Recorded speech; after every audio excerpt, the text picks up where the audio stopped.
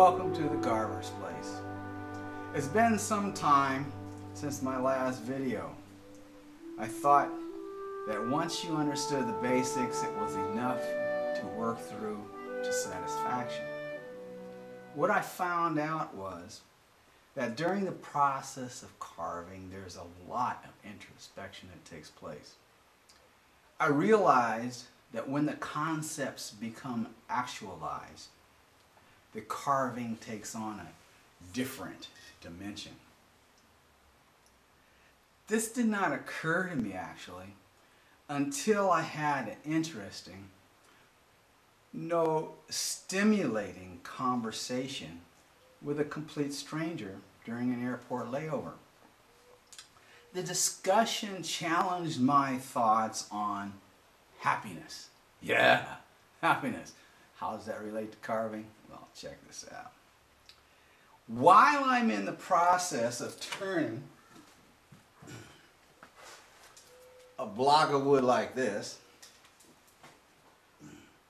haven't started on that one, to more challenging concepts. Yeah, challenging concepts. I've been working quite a while on this one.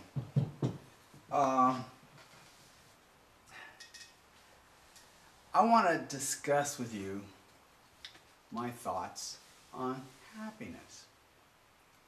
What is happiness? What is desire? How do you achieve happiness?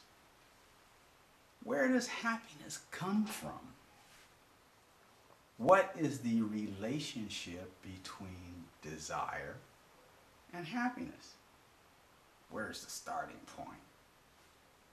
How does happiness feel?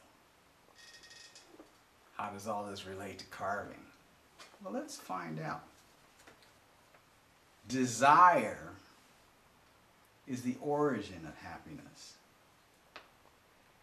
The nurturing of desire can be compared to raising a child. The nurturing, that's what I'm going to say, nurturing, not nurturing, nurturing of desire can be compared to raising a child. Small steps into the understanding of the details of our own life may lead to finding what is pleasing to the senses. Touch something that translates to a smile. Smell something that releases tension. Listen to something that calms. Understand what touch means. What it does to your body. Understand how that smell translates to a pleasant feeling in your body. Understand that special sound physically and how it translates mentally. This is not the academic or the scientific processing of sensual input. It is, what does it feel like? What does it make your mind do? And what reaction does your body have? It's this kind of evaluation over and over and over again that must be used as a platform to grow happiness tools. Now, work and repetition will continue to accentuate this understanding. The work will be memorizing the outcome of this understanding. The work will be to repeat the process. The repetition process is the exercise.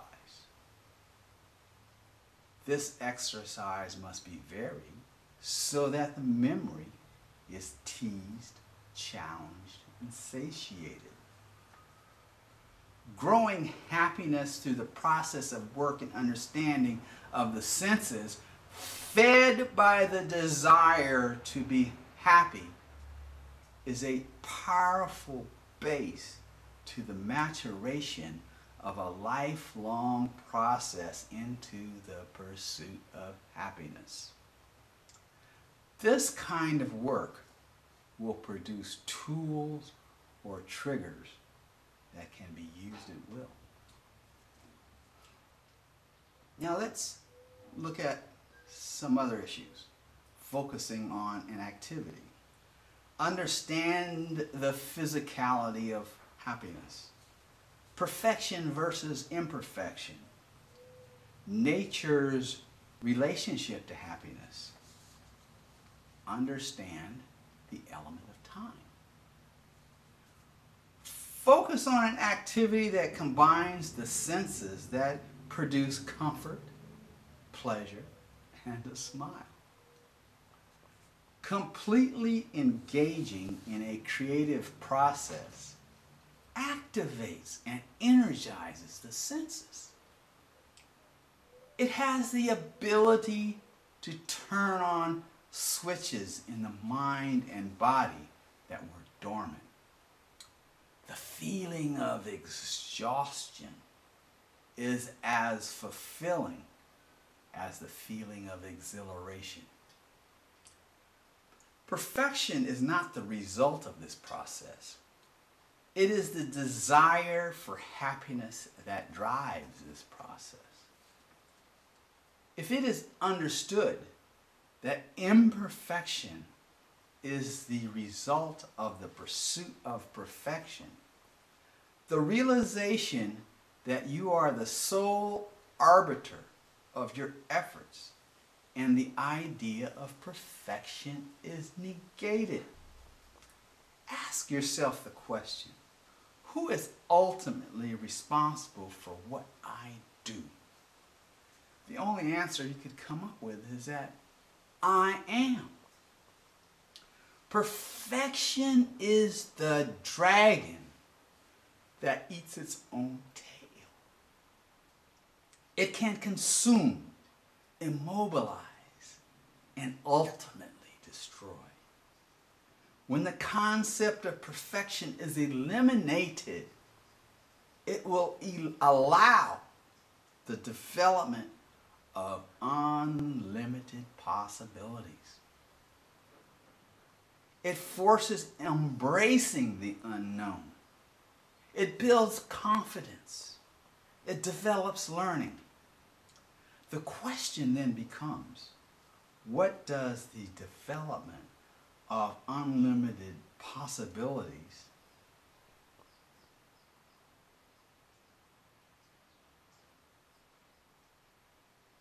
embracing the unknown, building confidence, and developing the learning process have to do with happiness?